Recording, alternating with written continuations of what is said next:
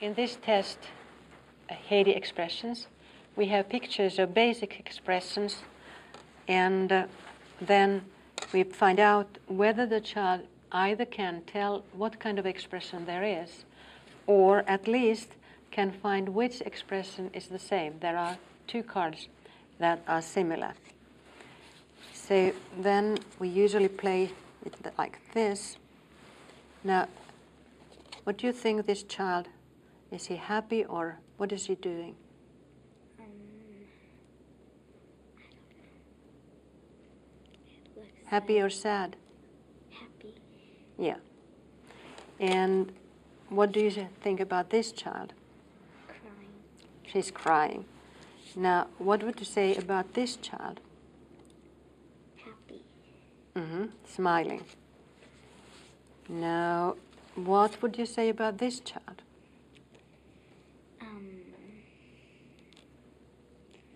I think he's Can you make your frustrated. face like this? Yeah. You can wrinkle your forehead. And then, what about this child? He's unhappy. Unhappy.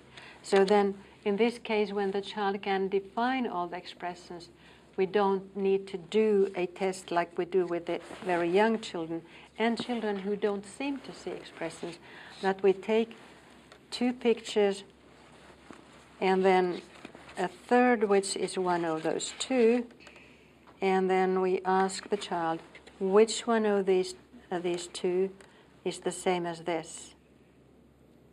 Yeah. To you this is very easy. But there are children who don't see the difference between these expressions. So the cards were designed to have a beginning, to talk about something so complex as facial expressions to a child who might not have any idea what facial expressions are because they don't see the swiftly moving, low contrast movements of shadows on the face that are our expressions.